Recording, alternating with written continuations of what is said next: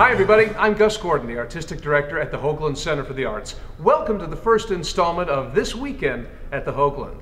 And this weekend we're proud to present the very funny Alfred Hitchcock-inspired comedy, The 39 Steps, in a production in association with Theater 7 of Decatur.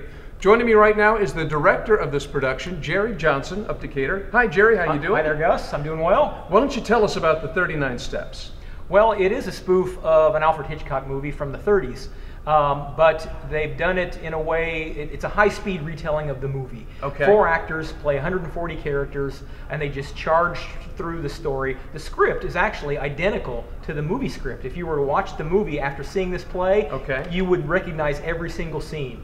But what the author of the play has done is added a number of different Hitchcock references into the show to give it a little extra spice. So a little bit of Psycho, a little bit of North by Northwest, and just little references tucked in there so the audience that's in the know can have a good laugh. Right, and people are going to recognize those bits because they're so distinctively related to those films, which are iconic. Exactly. Yeah. Now tell us about the 4 people you have in your cast. I've got Jason Albright. He plays Richard Hannay, our hero, and he is in every scene.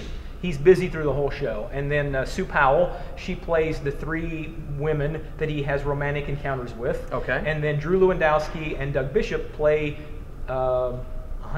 about 60 characters each. Oh my gosh. So they're busy with costume changes, hat changes, wig changes. They play boys, girls, men, women, inanimate objects, you name it. They've got something to do through the whole show. So it sounds like the show backstage is almost as much fun as the show on stage. It really is. And we did the show over in Decatur, and I could not have been prouder of the crew for the show because we have like 75 sound cues that have to be right on, about the same number of light cues that have to be spot on. We've got 6 people backstage at all times helping with costume changes only. Right. And then the people who are moving the set pieces on and off are busy the whole time too. So there's always something going on back there, and they're doing a great job. Well, thank you so much for bringing this great show to Springfield and to the Hoogland Center for the Arts. We're going to look at a clip of the 39 Steps right now. My name is Richard Hannay. Look.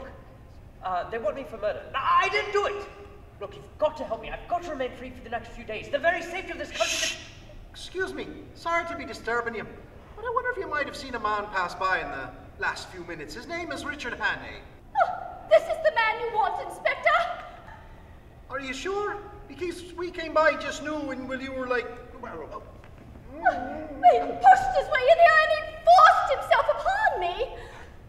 His name is Richard Hannay. Is your name Richard Hannay? Certainly not. But this attractive young lady... Oh! After him, Constable! Sir! Oh, we're over the fourth bridge, sir! I can see that man! Grab him! Oh, can I help? Not right now, miss! Well, I'll just stand here then. Yes, thank you, miss! Just a thought. Yes, miss! What about the communication cord? Good idea, miss! Shall I pull it? Best if I do! Right-o. Put in the communication cord!